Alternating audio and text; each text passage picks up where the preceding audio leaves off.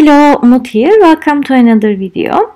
Today I have another exciting unboxing for you from Arteza. They have these amazing new paints, craft acrylic colors. They come in a pack of 20 colors. They are similar to the mixed media paints, which are fluid that we are using. Here are the bottles. They have flip top caps, which I love, because then the paint doesn't dry. It's safe and all without air. They have a good range of colors here that you can mix and create many other colors, but in itself it's very good anyway. There are a couple of neon colors, there are several pastel colors, all blues, greens, all the colors that you need. I will swatch it later, show you all the colors. I have another box of paints here. These are iridescent acrylic colors, so they are shiny, the kind that we love.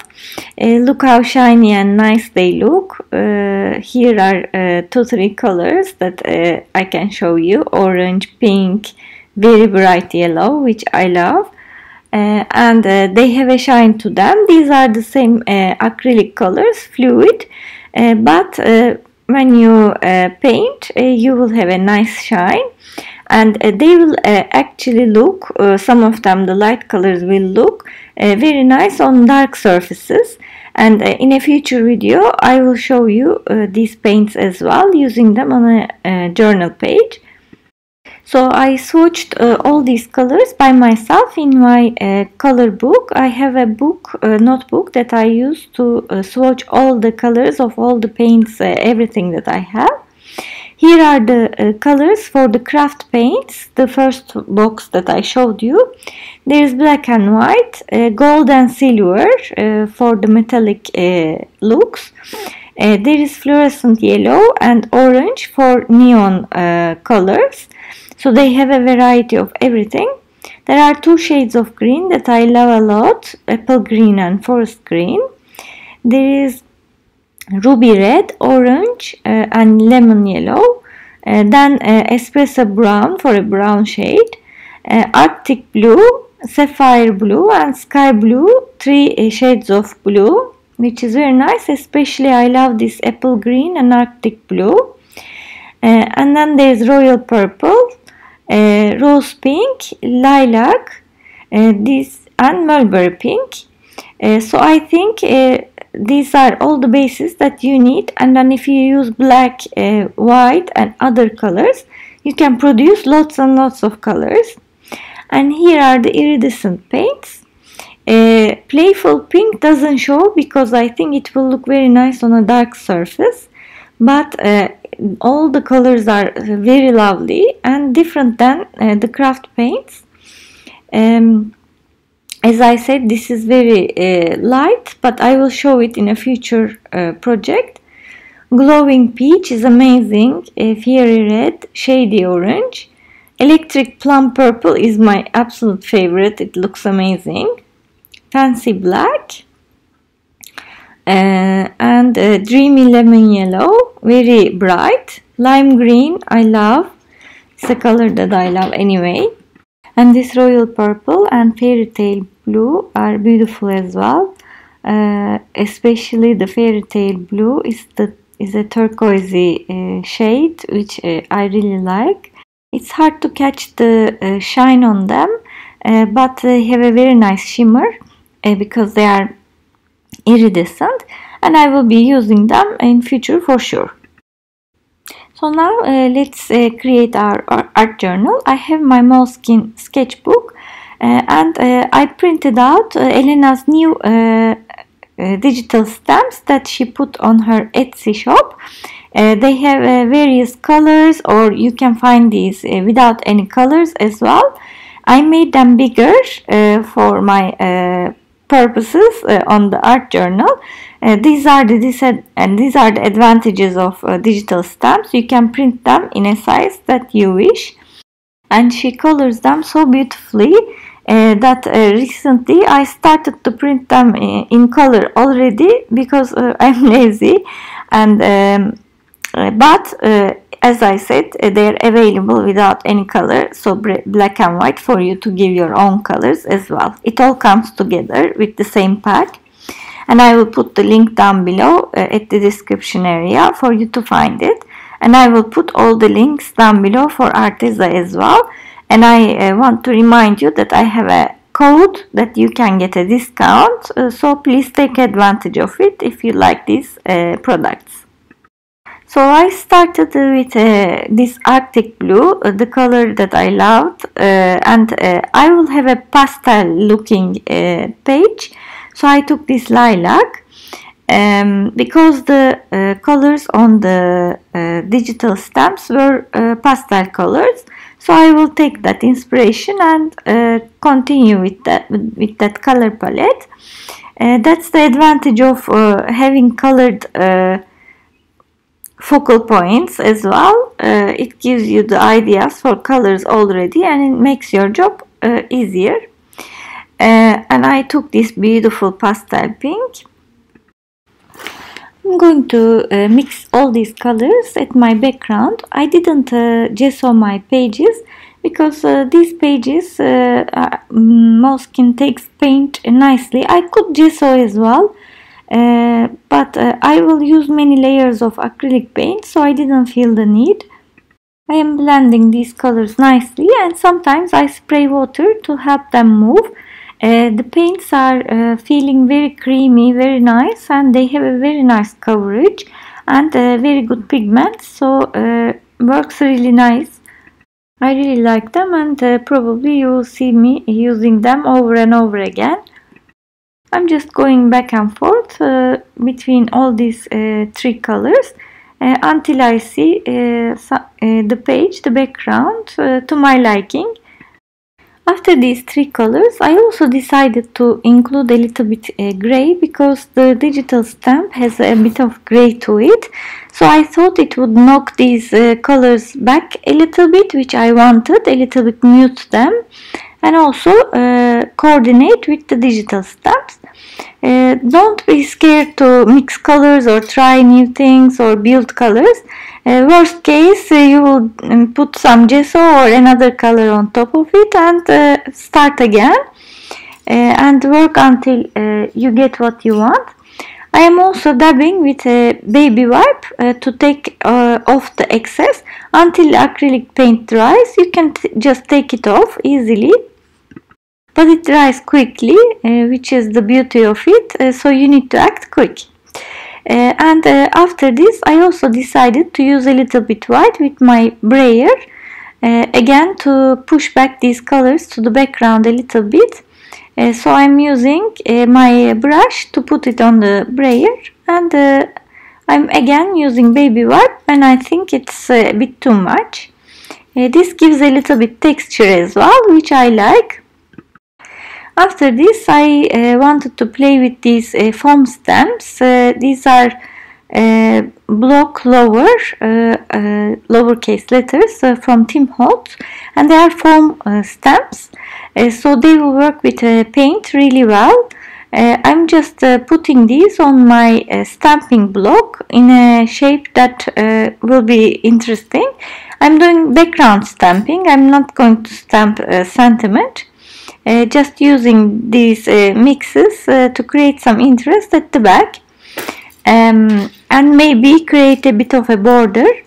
So I put the same acrylic paints, the same colors that I used, which is the Arctic blue, and I'm using a little sponge to put it on my foam stamps, and I am stamping it with these paints. I really like stamping with the paints. It gives a very nice impression, and it's quite easy to apply. After you finish stamping, you can just easily wipe off these paints with your baby wipe or water.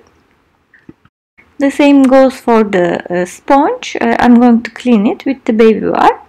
I'm changing the letters and creating another look. I'll use the purple color next to make a little pop and make a little bit vibrant. I'm just stamping here and there to create some interest. but also trying to create a border with various colors. And next I decided to use gray. I'm using a little bit darker colors to make it more prominent. Then I'll go for blue again, you will see, to complete the border actually. And I didn't clean it again, so it's a little bit grayish blue, which is nice. It creates some variety. And after this I wanted to do some splashing, so I'm splashing with blue, gray, and you will see after I will splash also with pink, just to create some movement, some energy at the back, and also just bring everything together. And now I will take my beautiful stamps, which is a stack of books. I love these stamps, and you know my love for books, so any supply with books brings my two hobbies together, which is really a pleasant thing. They are just so beautifully done, like all Elena's stamps. And I just fussy cut it, and I'm going around the edges with my black marker to get rid of the white edges, which helps them to show even more perfectly cut, and they don't stand out with the white edges. I'm going to cut the other stack as well, because I will cut them and use it in pieces. So I'm going to separate from here, and then I will cut even more. First I'm going to stick this one. I'm using my matte medium at the back of it to stick it, and I'm going to cover all of it with matte medium to make it non-porous, so I can do the shading afterwards. Then I'm going to stick this as well, and just next to it. My aim is to create lots of stacks of books. I'm going to cut this part as well. My sentiment will be, of course, about the love for books, and I wanted to keep the background a little bit simpler to bring all the focal points to the front. And I really love the colors, and they are pastel softs, so I prefer to have it simpler than I would normally do. I also cut these beautiful reading glasses. I also need reading glasses, unfortunately. So for my sentiment, I took a nice quote from a very famous writer. I'm just writing it on my label machine. This is Dymo label machine, and it's not so expensive. I bought it from Amazon. If you're going to search for it, you just write it and press the button for it to print it for you. And my sentiment is, I have always imagined that paradise will be a kind of library. For me too, for sure. Paradise, I don't know if it will be a library, but it should have lots and lots of books. I would actually prefer a castle near the beach with lots of books and lots of coffee. This quote is from Jorge Luis Borges, and he's a Spanish writer, very famous, and he has very good books. After I stick my glasses as well, it's time to do some shading. I took a dark blue shade and a dark purple shade. This is Faber-Castell Pit brush markers, and I'm just going around the books with these two colors to create some shading. I'm using these two colors because the background is multiple colors, so I wanted to make sure it all matches and, you know, has the same kind of feel. I did it also for the other books, and I'm going also around these glasses quickly with the blue shade. And I'm using my white gel pen to do some highlights on the glasses and on the books. It might not show so clearly from the camera because the page is light in itself, but it makes a difference anyway. To use this gel pen, please make sure your page is totally dry and there is no matte medium on it, otherwise you will ruin your pen. I'm also using this marker with a very fine tip and I'm just going around the sentiment, all these labels, with black, which makes a nice difference. And I will also go for a border with the same colors that I used. So I took the same dark blue shade. It's kind of a grayish blue, that's why it goes very well with the background. I'm just smudging it with my fingers lightly. I don't want to cover all the edges with a lot of blue. And I also took a black. These are again Faber-Castell. And just drawing a line all around the edges so that all the black lines match with the page. And lastly, I'm going to do some white splashes to bring everything together. I will call this page done. I hope you enjoyed this page. I had a lot of fun because it brings my two loves together.